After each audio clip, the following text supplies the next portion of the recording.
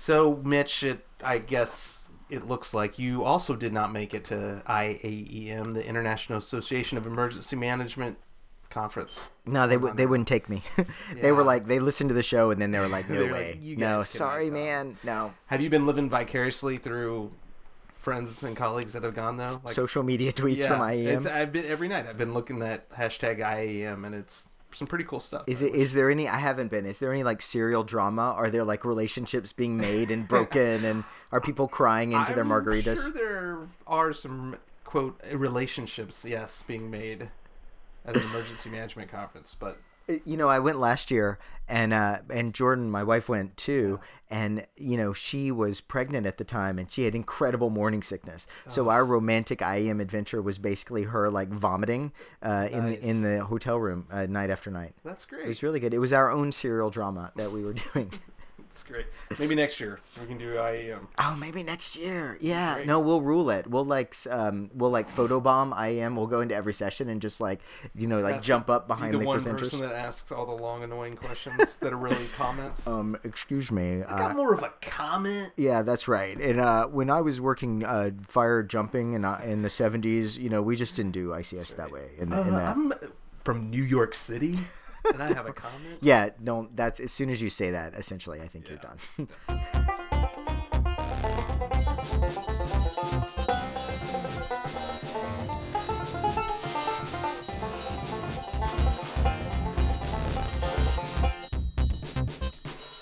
All right, we have a great episode, and no offense to our previous guests, but this is probably the smartest, most intelligent. That's right. Academically, she has more degrees than anyone we've had on, and right. Also is a woman of action. Yeah, and so I think that's impressive in its own right. Pretty incredible. So let me read some of the bio, and then we'll introduce her. So Nicolette Louissaint is the executive director of Healthcare Ready. Prior to this position, she served as a foreign affairs officer at the U.S. Department of State in the Bureau of Economic and Business Affairs. So, as the lead officer for health, intellectual property, and trade issues, she advised State Department on issues related to public health, technology transfer, and biotechnology. She also worked the Ebola response of 2014, served as the senior advisor to the State Department Special Coordinator for Ebola. So did a lot of really amazing work. Just to mention some of the degrees, a Bachelor's of Science in Chemical Engineering and Biological Sciences from Carnegie Mellon, a PhD in Pharmacology and Molecular Sciences. I'm not even sure what that is. It is incredible. No, this is and I think Nicolette's like rolling her eyes. Like, really, guys? Are you going to talk through my entire academic history? This whole thing. Specialized in chemical pharmacology. What is that? I don't know. We're going to find out from Johns Hopkins. She completed a postdoc at Johns Hopkins. So which leads me, I guess, to my first most important question. Nicolette, as a pharmacologist, can you make your own drugs? Absolutely. Whoa! This is a friend that we need. That's right, especially in if we lived in Colorado, if only. Yes. Well, that's great, actually. Those long responses. This is the perfect person to have in your EOC. Nicolette, welcome. Thank you for coming on. Hey guys, thanks for having me. So I guess just to start with, what you have this amazing background in science, and how did you transition to public health, emergency response, emergency management? Why the shift? So the not so glamorous answer, I actually went into chemical engineering because I was fascinated with explosives, and it freaked my dad out, but I basically became a chemical engineer because I was like, I want to learn how bombs work and how to be able to do that. That's fair. And so once I realized that was not as fun as I thought it was going to be, I started to think about all of the things that chemical engineers do and create, and realized that it really came back to understanding how the human body worked, which is why I just ended up doing a dual degree in biological sciences. So for me, a lot of my interest has been kind of science as applied to humans and, general populations. So it kind of, from my vantage point, it kind of became a natural progression to to go from doing the clinical research and the pharmacology and looking at infectious diseases at the bench and in academia into thinking about disease outbreaks and disasters and kind of more the public health side of things. So I keep don't me on want my to. toes, but that's how I got there. I don't want to go into too much like ISIS territory here, but can you make your own bombs? Then, if you can make your own drugs, can you make your own bombs? I will say that I have 3 sisters, and every single one of them has had a prank played on them with an explosive of some sort. So. That is amazing. That's great. You're applying. It has happened. Yes, you're applying the research into real day, situations. That's great. Exactly. You may be the most dangerous person that we've had on this I'm show. actually a little scared now. Yeah, but we're emergency managers. I We mean, can the handle best this. prank, honestly, was like instant mashed potatoes exploding everywhere. Yeah, so we can talk about that offline, Oh, but that's okay. So nobody Pretty lost good. any eyebrows or fingers. no eyebrows, Except just a the lot of potato. mashed potatoes. So it's gonna take me a while to recover from that, I think. But How do you transition from that to Puerto Rico? well, we're gonna be sad. We're gonna go from happy to sad like in 5 seconds. Like, right. Bring it down. So our last episode with Jeff, we called "What the F Just Happened," and then right before we did that episode, Maria hit, and the world just got like categorically worse right after that. So we want to bring Nicolette in because obviously, she works in Healthcare Ready. She's a specialist in these clinical issues, and that's a big part of the impact. But we're going to try and cover the whole gamut of what Maria's done. So I'm just going to frame it for a second, Nicolette, and kind of lay out this massive thing. So this is an incredibly powerful storm that hit Puerto Rico. And let's be clear, Irma had already hit Puerto Rico, went just north of the island. 60,000 people were still without electricity from Irma when Maria hit, full on Category 5. Well, it hit it as a Category 4, I guess, right at the edge on September 20th. 5th strongest storm ever to hit the country, strongest storm to hit Puerto Rico in 80 years. Massive, still debated death toll. It's more than a month out, like a month and a half out, a month and a half plus. And there's still lots of people without power, lots of people without water, massive impact to the island. Anything, what do you feel like have been the sort of the biggest impacts that you've seen in your work over there? Well, one of the things that you just said that's really interesting is we talk about the power loss as if it's stagnant and almost as if kind of there was an Irma hit and there was a loss of power, and then Maria hit, and then pretty much the rest of the island went out, and it's been kind of a gradual uptick. But there was actually a major power outage last week, and there was a major power outage yesterday as well. So even the parts of the island that have been reconnected are still in danger of having intermittent power at best. So to me, that's really jumped out as something that we have to keep our eye on, because, having the parts of the grid restored right now isn't a guarantee that these facilities and these homes are going to stay connected to the grid. Yeah, and it's interesting. Apart from the frustration and the difficulty it is in this day and age to live without power, I didn't realize this, but I read that Puerto Rico is home to more than 100 drug and medical device manufacturers. So they produce about 40 billion worth of pharmaceuticals for the U.S. market, and we're actually starting to see impacts in that market in the U.S. from the lack of, the ability of these companies to either minimally produce or still not be able to produce because of the power. So we're seeing public health implications from an infrastructure outage. Yeah, and that's been driving me pretty crazy lately, because I will say that a lot of those companies are our partners or our members, but something else to consider aside from manufacturing is also distribution. And there are distribution facilities that are in Puerto Rico that are responsible for distributing something like 85% of all of the medicines to the Caribbean. Oh, wow. So we're not just talking about Puerto Rico, we're talking about the entire Greater and Lesser Antilles having supply from those warehouses and facilities that are on that island. So that's just a different part of the chain that we honestly do not talk about and do not think about, even in the U.S. mainland enough. I've always referred to the distributors as the heroes of the supply chain. You start to give them credit and they just like shy away in the corner.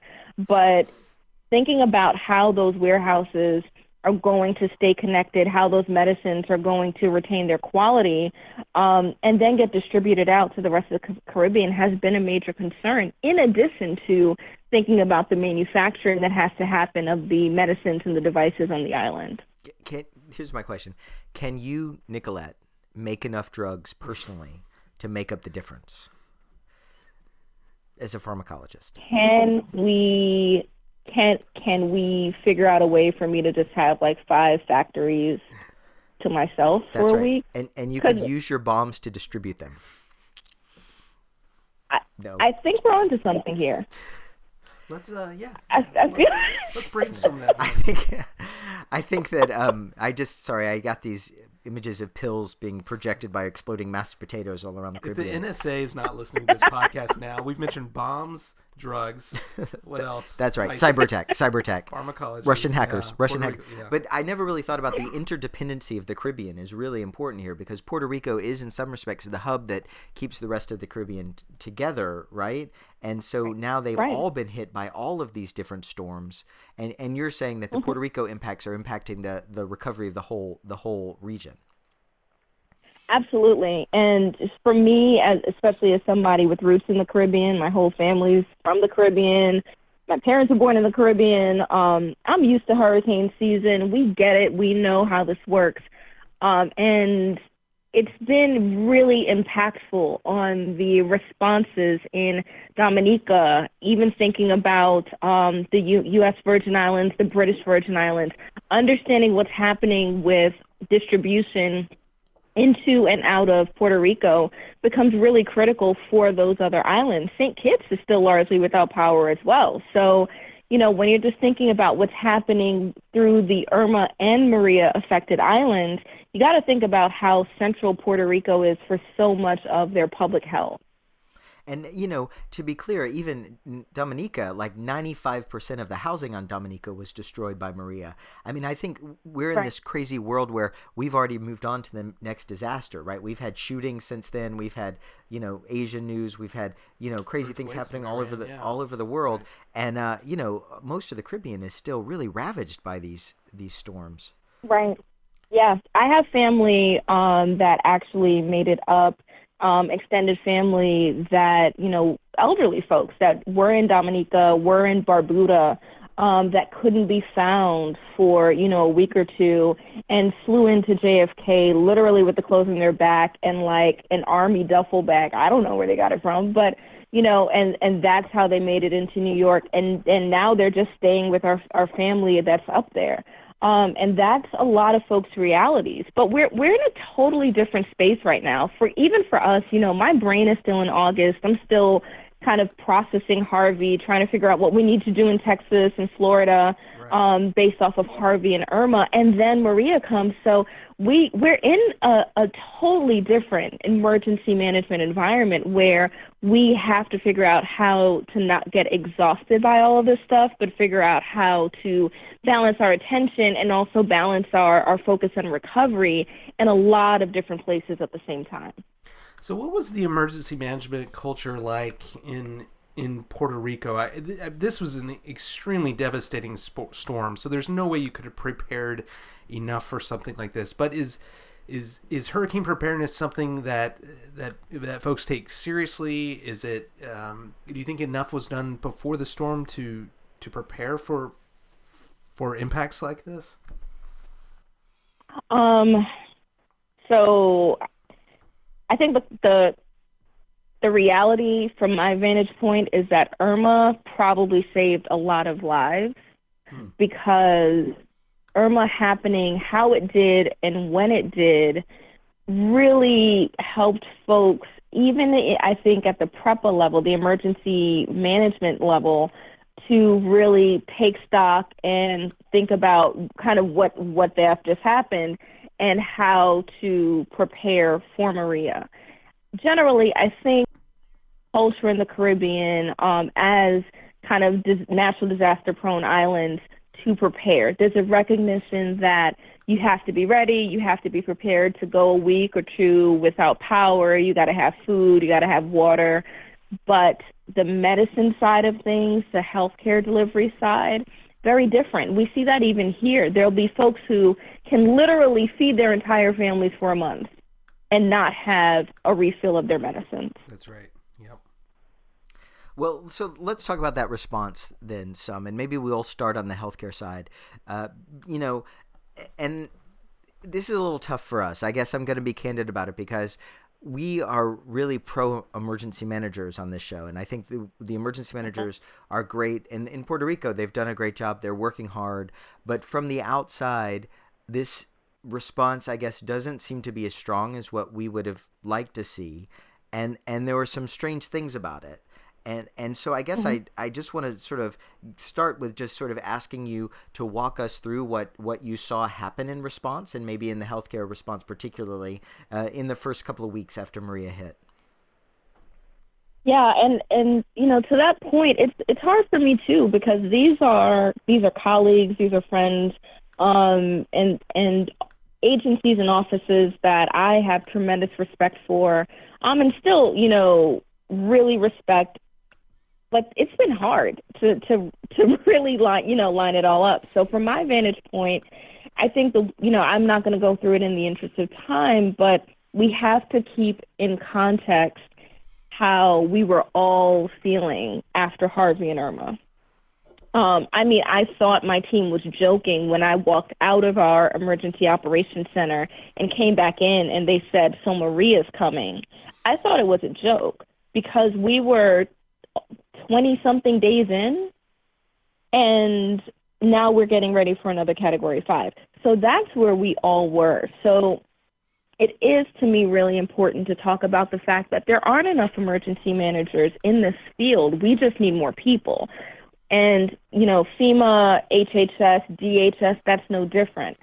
So they're coming into Maria completely fatigued. I don't think that's an exaggeration. But then also trying to figure out the logistics of Maria. Every emergency is, as you guys know, a massive logistical operation, and this one was no different. A lot of the questions about Maria, actually watching it go through the Lesser Antilles and devastate those other islands, a lot of those questions started with, how do you pre-position, knowing full well that a storm of this size and this magnitude is going to come in and probably destroy any ships that we try to pre-position before the storm. Right. Where do you could you even pre-position in this? You probably couldn't even pre-position in the southeastern U.S. because it might go there. Exactly. And remember, when we were looking at the projections of Maria, we were thinking it was going to go all the way up to North Carolina. That's right. So with that projection in mind, it was pretty clear that we couldn't really line anything up off of the East Coast because it would have been at risk. So that's one part. We have, an emergency management infrastructure that's stretched between Harvey and Irma, and now they're getting ready for Maria with the current projections. And then the storm actually hit. So there were some conversations about what it looked like to be ready for it. I do think there was enough effort put into working with the state and local government. There was a recognition that the governor's office was beginning to get ready, but at the same time, I don't think that we knew enough about in Puerto Rico, and that's just my perspective. But I don't think we had enough insight to be able to predict with any level of intelligence kind of what the anticipated impacts were going to be. So then we waited out the storm, and really the first few days were in the dark in every way conceivable. We had no power, we had no comms, there was no internet. The governor's office website wasn't working because the servers were down. There were no phones. There was an emergency operations center, but it couldn't fully connect to FEMA. The folks that were on the ground were working with each other, but it was really, really hard to get any messages to DC or, just out period. And so a lot of it was, how do we go to our old school methods? Who has a sat phone? How do we just start getting satellite phones down there? And really, from my perspective, it took about a solid week to get any level of routine communications. So while there was the EOC set up, and while, there were some other pieces that were moving, until that communication line was restored, and we were able to really get visibility from a number of different folks, right? So for us on the healthcare side, we're talking FEMA, HHS, the governor's office, but we're also talking the hospital association. I needed to know from my vantage point how the dialysis centers were doing, how the pharmacies were doing. I needed to know what the manufacturers were seeing, what the distributors were going through, when they needed to make their resupplies, what the community health centers were doing. It took at least 10 days to have that picture.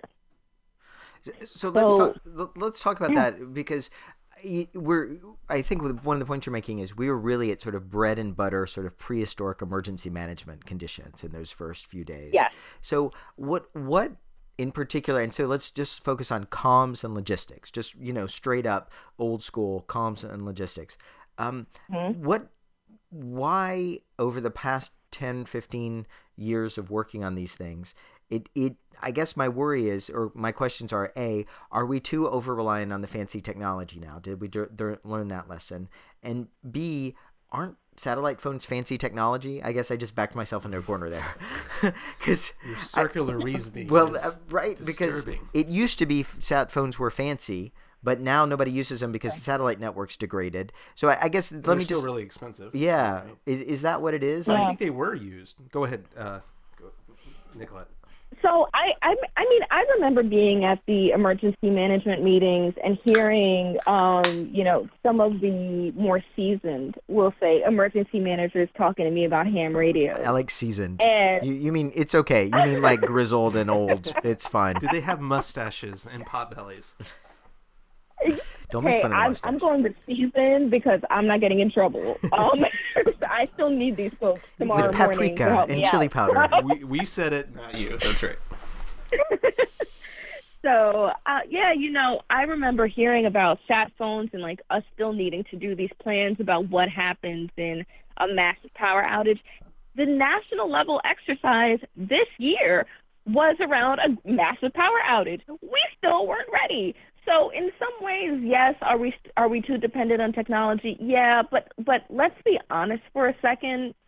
A lot of this had to do with being not in the U.S. mainland and disconnected via comms, because there's no way that we would have had this level of visibility if we could have had trucks going in and folks trying to get in on the roads, or via helicopter. We were having conversations about airdrops 2 weeks in.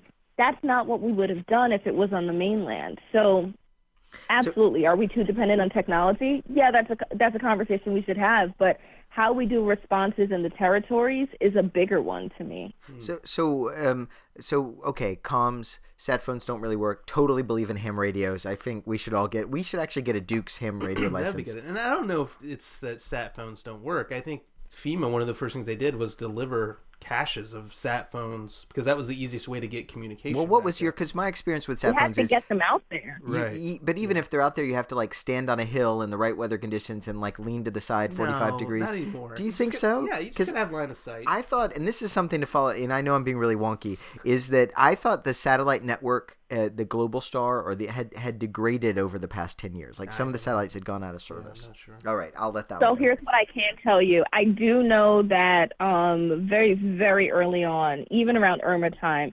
some of our telecoms private sector partners were asking us about their own business continuity and whether or not they needed to prioritize some of our facilities because they knew that they were critical for public health. And they were like, yeah, we're doing a whole bunch of stuff to make sure that the satellite phones can work. So they were already thinking about it. Okay. And in a lot of their restoration plans, they actually were making sure that the phones would have worked, and then starting to infuse massive donations of phones that were programmed and set into facilities. So once the phones are there and they're programmed and they're ready, they're good. But it took a really long time to get those satellite phones there. So maybe let's talk about the other aspect of that, the 1-2 punch, which is the distribution strategy. Because I think a lot of the press was about the issue of it being an island and not on the mainland, but a lot of the sort of the journals and sit-rep-y things were about bottlenecks at the ports themselves. So I wonder if you could dig into some of those early day distribution problems and lay out what you think the bottlenecks were. So I think a lot of those bottlenecks are, those are a function of being on an island. So things having to come into a port and then getting trucked. You also have the fact that a lot of the folks that are responding to the disaster are affected by the disaster. We all know that that's the worst case scenario. You don't want the people who are affected to also be the ones who are in the trenches having to do the work. And when the truckers that are needed to be able to truck things out of the port are also dealing with their own families or not able to get their own gasoline to be able to operate their vehicles to get to work, it's not going to happen. So those are some of the things that let's say this was Harvey in Texas, we would have had fleets of trucks coming in, right? So that just wasn't logistically, that just wasn't feasible because we were thinking about Puerto Rico, and thinking about an island. So that was definitely a part of the bottleneck, was just the trucks. Just how are trucks going to move? Is there gasoline for these trucks?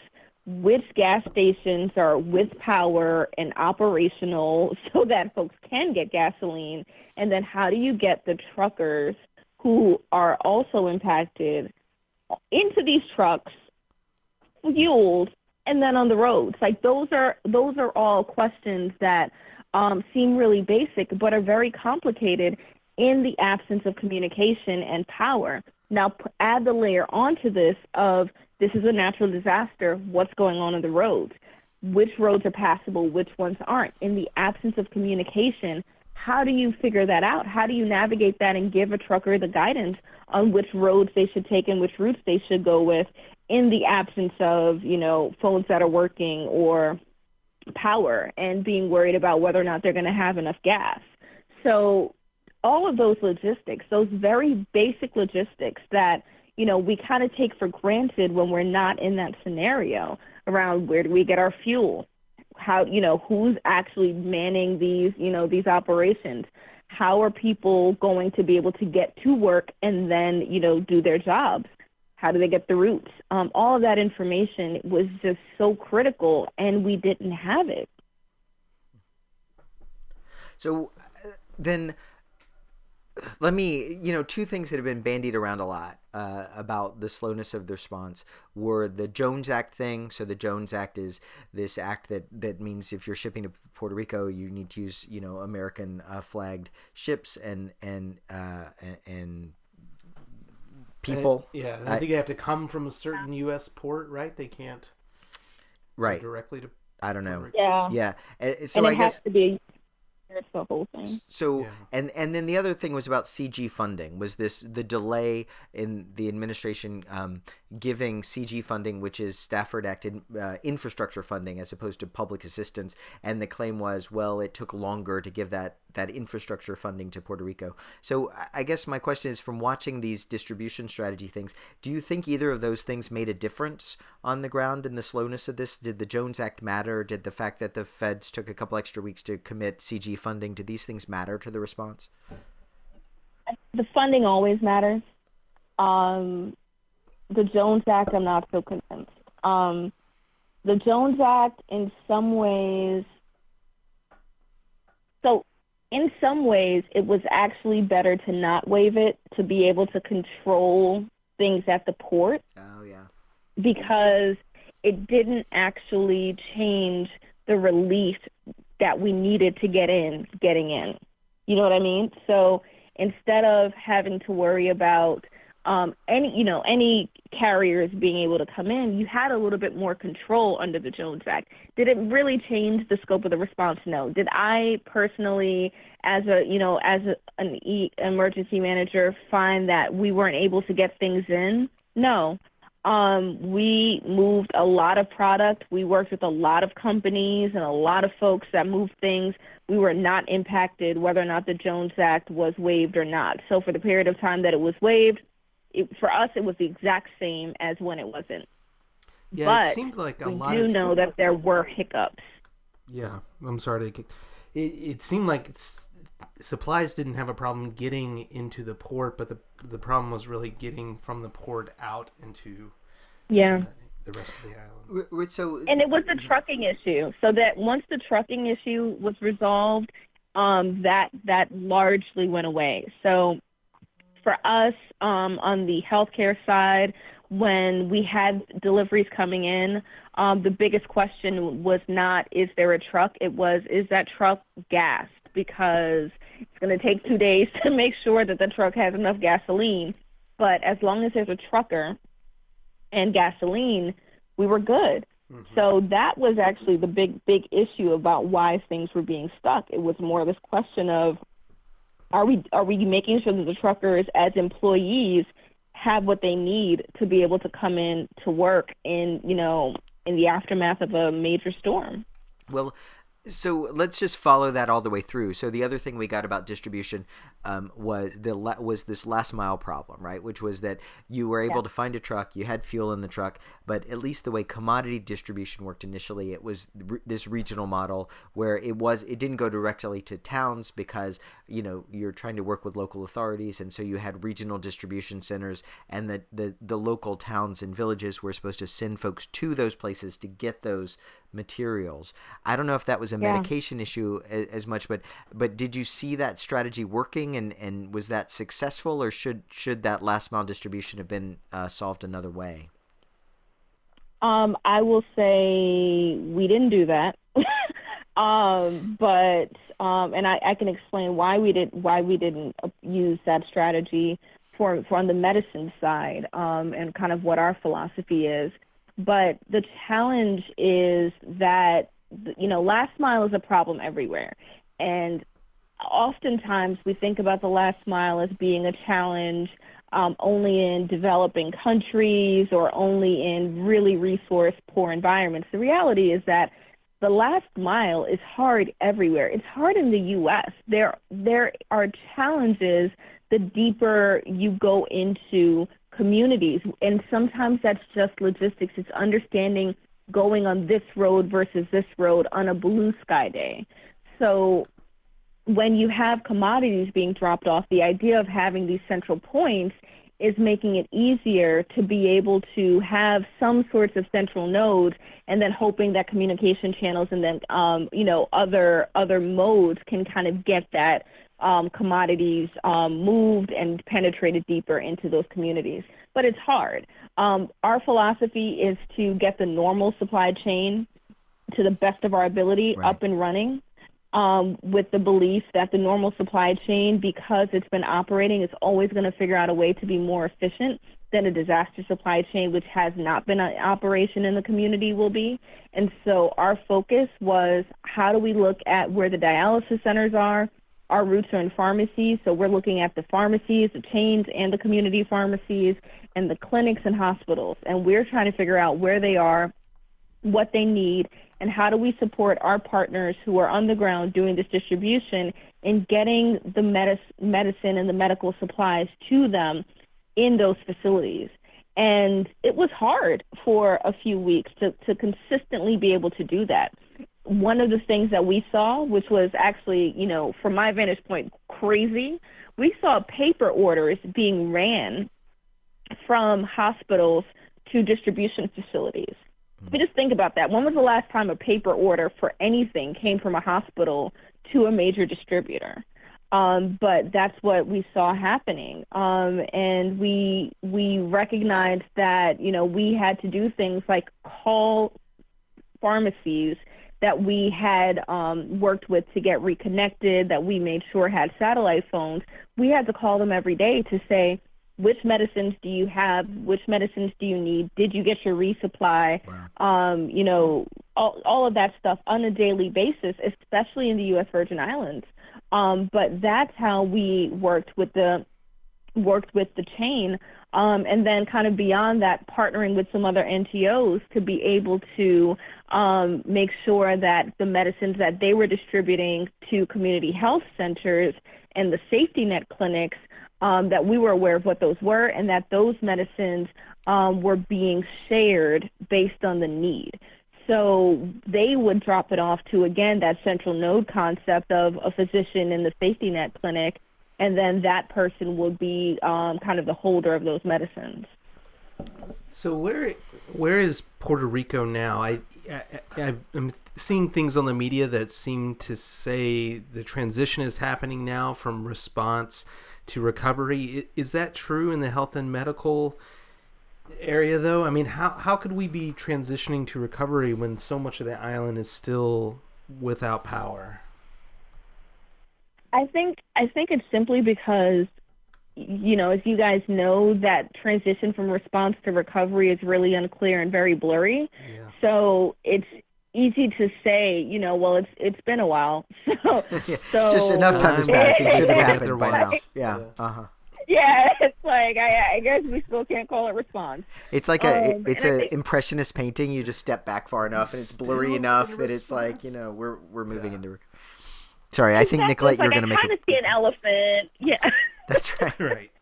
But I think that's exactly why. In some ways, I think a lot of, you know, one of the things that I think is amazing about Caribbean people, having Caribbean roots myself, is that they're incredibly resilient. They know how to deal with this stuff.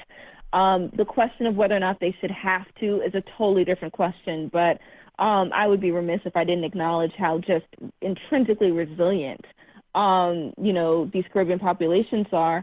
So they're making do. They figured out how to, even with all the frustrations and just kind of the discomfort of being in this environment, they figured out how to do it for the past, 56 days, 58 days, something like that. Oh, God. So, right. I mean, you know, one of the things that I know is that there are a lot of private sector companies that are doing everything in their power to take care of their employees and doing like wraparound stuff, right? Laundry services, giving them places to sleep, making sure that they have water to take home to their families, giving them 2 bags of ice a day for the communities that surround them as well.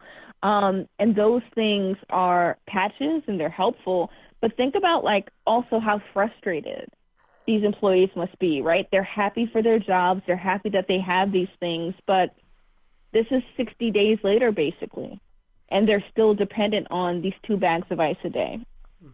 So I guess you call it recovery because at this point, having to call it a response and come face to face with the fact that we are still in this immediate response mode this far out is heartbreaking, I think. Right. I don't know another word to use. It's just basically, it's like embarrassing to still call it response. It's like wearing pajamas to like a lunch party. You know, you don't want to do that.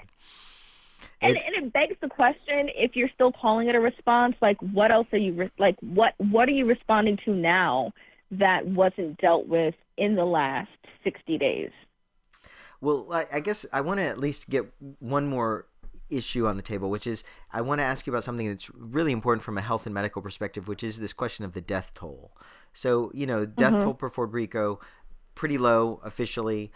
We've had lots of reports of additional bodies. You know, in public health, sometimes we use this thing called excess deaths, and that number's pretty high. We have extra bodies that are stored at the medical examiner's office. But at the same time, the government is saying I think November 3rd, the mayor of San Juan, who we know, you know, is always well, maybe Excuse me? No. What are you about to say? Well, you know, there's that whole thing with the San. There was the San Juan mayor, and yes, you know, it was like the you might have heard that in the news. Yeah. Okay. So, you know, she said that the actual death toll may be as high as 500, right? Which is a big claim, but the official death statistics are much lower than that. So, I guess as a healthcare professional, what do you make of this? So your point about the excess deaths and how we connect and attribute deaths after disasters is so spot on. I remember saying to my team maybe on day 3 of this that we will never know the full death toll. I don't think there's any way that we will. I've seen a range of numbers. We even wrote a blog about it, just kind of looking at the different numbers that we saw. I know there's a New York Times article where Sherry Fink has some professors looking at statistical significance and looking at the reported deaths. I think it's a month and a half out versus this time last year to determine whether or not it's significant and could be attributed to recent events. All of this is really, really tricky, and in some ways, from my perspective, not as important as understanding what those people died from. Any loss of life is tragic, especially in the context of disasters. But as an infectious disease specialist, something that's important to me is understanding the surveillance side of things, the epidemiology. Are we asking questions about what these people died from? Are there, pending threats that we should be thinking about? Are there infections that we may or may not be effectively tracking? At this point, to me, understanding that information is a lot more important than getting an actual number right, because we're never going to get the number right. So are we getting good epi out of Puerto Rico now? Better epi. I think good is a really lofty standard. Right, it's a long road. It's a long road. All right. A long way away from it.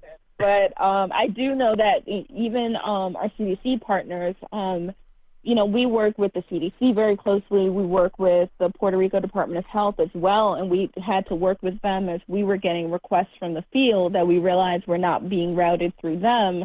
And we know that their capabilities have been stretched, in unimaginable ways. But now we do know that the CDC folks are there. The Department of Health is cooperating with them. It's better, but is it good? I don't think so. There's just so much. There's so much catching up to do. So much work to do. There's a lot of challenges. For my own knowledge, do you, when diseases come into an area that's been impacted by a disaster, are people who die from that disease, is that death attributed to the original disaster? Like, how do you determine, death toll from a disaster? I have seen it go both ways. You've seen it go both ways? Mm-hmm. I've seen it go both ways. Especially for a natural disaster versus a disease outbreak, right? Mm-hmm. So, if you're thinking about like Ebola, if someone in an Ebola-affected country died of Ebola, yes, attributed. But if they died of malaria or had complications related to pregnancy, and that happened because of the Ebola outbreak and they were not able to get into the emergency department, which was quarantined, then that was not attributed to the Ebola response, the Ebola outbreak. So it's tricky how we do that. On the flip side, I think during natural disasters, it's also a question of kind of what the infectious disease is, whether or not surveillance happens. Sometimes cremation happens, and so we don't have that information. And then how far out, what the infection is. So all of those things, vary whether or not that happens or not. Yeah, it's because I love talking about death count, so that's a great subject to close on, right? But there is this idea in natural disaster of excess deaths. Bombs, so I think it's only fair. Well, from bombs often lead to excess death counts, it turns out. And you go back after a disaster and you rerun all the death stuff, right? And you look at what your excess counts were. This is what I think Sherry Fink was trying to do in the Times. But you need a lot of data, and you need a very specific account of the medical examiners of each one to really attribute it. Which in disaster areas you don't often have, right? Yeah. 'Cause it's been impacted by a Exactly. disaster. I guess it's safe to say, from my point of view, it does seem like from the initial excess death numbers that the death toll is likely closer to 500 than 50. Yeah. You know, but you know that's just me speculating. It makes sense. I've seen numbers as high as 800. Wow. All right, well there you go. You're just. And Well, I thought I was like I think- speculating wildly, and Nicolette just No, blows me I away. don't. No, you know what? I don't think you're speculating at all, because we also have to remember how far out from the event we're talking, right? So if we're talking, I mean, you know, not to conflate two unrelated things, but let's think about the death impacts after Irma in the absence of air conditioning in 80-something degree heat for, you know, a short period of time. Now we're talking about Puerto Rico, absence of power or consistent power for a much longer period of time. Yeah. I think, you know, at this point, I was thinking about it today, pretty much everyone should be considered a vulnerable population in Puerto Rico right now. There is no idea, you know, no concept of really just having a small population of medically fragile individuals or vulnerable populations. Like, everyone in that environment is going to need more care. So if that holds, then it reasons that, you know, on a population as large as Puerto Rico's, the death toll could be higher. I do want to point out, though, that we're also not talking enough about the Virgin Islands.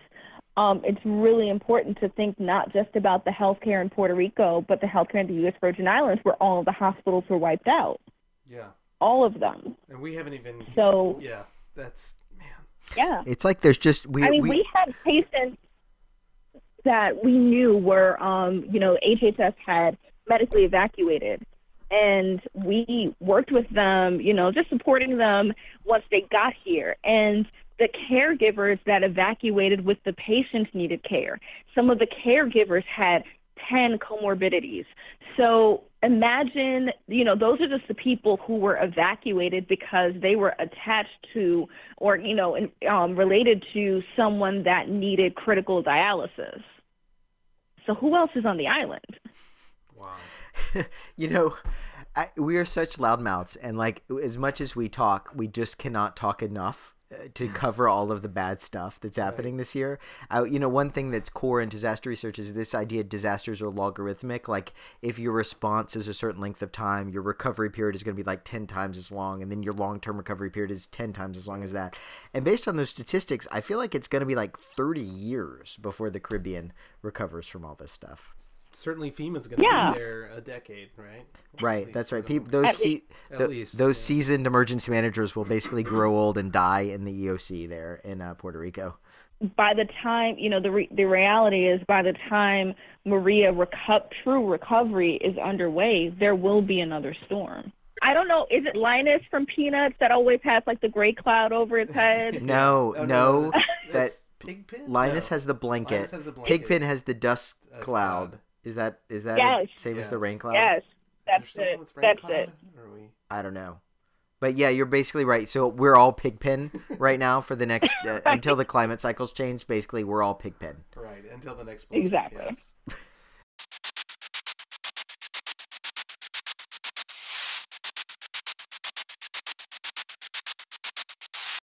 The one thing we like to do with all of our guests is have a final lightning round. I'm sure you've heard about it in your PhD studies, but so are you ready to experience? That's right. It's taught at Oxford now. Lightning round. I'm going to take that as a yes. Sure. Okay. Sure. Let's do it. So, what is your favorite hazard? I did HIV pharmacology. I love a good infectious disease outbreak. Nice. Oh yeah, don't we all? Yes. Oh yeah. Oh, you want me to ask the next one? I don't have it in front. Okay, here we go. So slightly different. What's the hazard that scares you the most? Nuclear event. That's a good one. Mm-hmm. Any day now. Any day. I buy my parents potassium iodide every quarter. Whoa! But it doesn't expire for like 4 years. Why do you keep buying them new stuff? They live in New York City, one, and I know my mother too. You got neighbors, so. It just spread it around. They could be like crack dealers and afterwards. Because that's exactly what would happen. Is they would be like, "Oh no, all of these other people in Brooklyn need it more than we do." So, well, aren't they? They got to be over like 20, right? Your parents aren't like 20 years old, so come on. No, they don't really need KI. Their their iodide levels are totally like saturated. Kids, right? Okay, moving on. What is the first disaster that you remember? Not that you worked, but that you remember. Yeah, remember well might be Hurricane Andrew. Oh, that's a good one. Or George, one of those that wiped out a big part of Jamaica, and a lot of my family was there and affected. So, what's the first major disaster you worked? Haiti earthquake. Oh wow! Oh yeah, we should talk about that sometime. Yeah, that'd be a good future episode. What is your dream emergency management job, or you could say healthcare readiness job? Feel free to disaster related job. What's your dream disaster related job? Sitting in an ivory tower somewhere talking about all of the disasters that happened before because I don't have to manage anymore. I don't know if there's a title for that, but like... It means you're seasoned. You're seasoned when you can just sit in the tower. I'm totally okay with like... I'm one of those people who really believes in putting myself out of business. So I'm totally okay with like us doing such a great job that we just need to go find another problem. It's not looking good, Nicolette. I'm just going to let you know. This year. But you're right. That should be the goal of every emergency manager, that you work yourself out of a job. Everybody's so prepared. You're not needing anymore. Favorite disaster movie? Go. What's your favorite disaster movie? Oh, man. What is that movie with Will Smith? Is it I Am Legend? Oh, that's a good. I'm telling you, I love infectious diseases. That is so sad, though. That's like he has the dog, and then spoiler, the dog dies. It's I know, but there's a centrifuge. There's an ultra centrifuge. He's micropipetting. It's kind of awesome. Oh yeah, That's always one of my bulwarks for a good movie is if there's micropipettes. Yeah, absolutely. Yeah. So what's your favorite chemical? Silicon. No. And why is that? Yeah. Come on, you don't even know what silicon is. Me too. Shut up, bitch. Flammability is pretty cool, and the fact that it's one of the elements that completely changes depending on what it's in. So whether it's in a matrix or actually just like silicate, it's just totally different. I think it's cool. I don't know. I'm gonna then ask the word. What's the chemical you hate the most? What's the worst chemical? What's the worst chemical? So this one is actually a drug, and I just need to say, Gilead, you guys are awesome. Tenofovir, because I had to study tenofovir for my dissertation, and I'm still tired of that drug.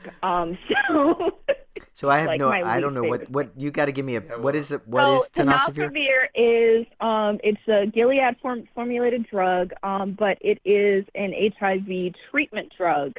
It's a first line med, and we actually. Part of my dissertation was actually really cool, in my opinion, because it showed that you could use a drug to prevent the transmission of HIV. Oh, this is the PrEP drug. It showed how that worked. Wow. What's the brand name of that?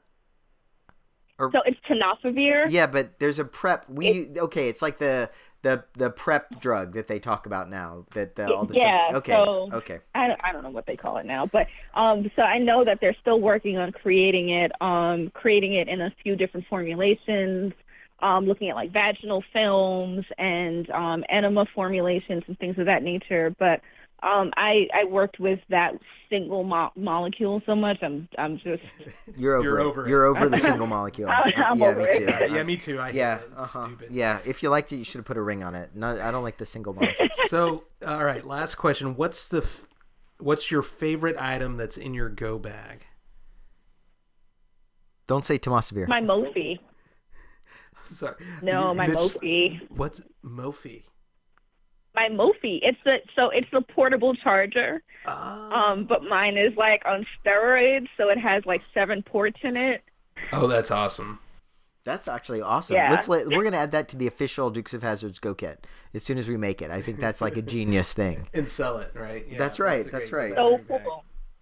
It can charge like 3 iPads and like 6 cell phones. That's great. That's a must-have, definitely. Yeah. Well, Nicolette, thank you so much for being on the podcast. You have elevated our game infinitely. We now know more about chemicals than we ever thought possible. Ever had in ball making. That's right. That's right. If people want to connect with you or follow what you're doing, is Twitter the best way? Absolutely. Twitter. So the Healthcare Ready Twitter is HC_ready. My Twitter is nlouissaint_PhD. Or just go to our website. We have our phone numbers and our 2 of our emails on there. So if you want to work with us or have more questions, feel free to reach out to us either way. And we very much enjoy your Twitter feed. You're very active on Twitter, and it's also always a learning experience just following you on Twitter. So we both enjoy that. Thanks so much, Nicolette. Thanks. I hope my wrestling messages aren't too weird, but, big wrestling fan. And thanks for everything that you've done for Texas, for Puerto Rico, for the entire Caribbean, and everything in this season of disasters. Thank you.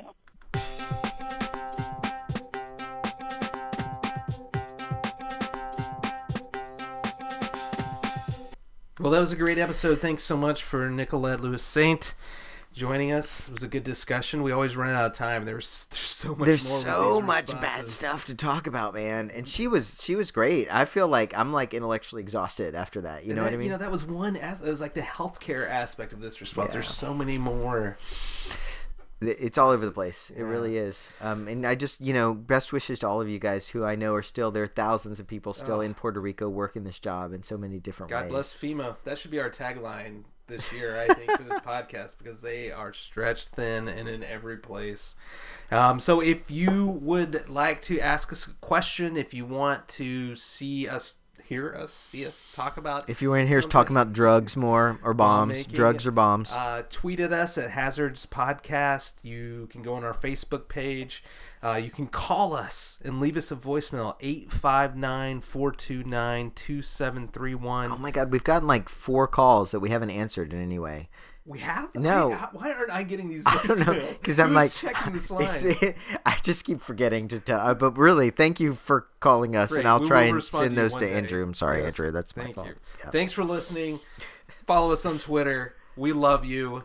That's Stay right. safe. And everybody at IAEM, you guys, we're jealous that you're there. So jealous. Yeah, you guys rock and roll. I'm sorry about the phone call. I sound like I'm lying. You have hundreds of friends. That's right.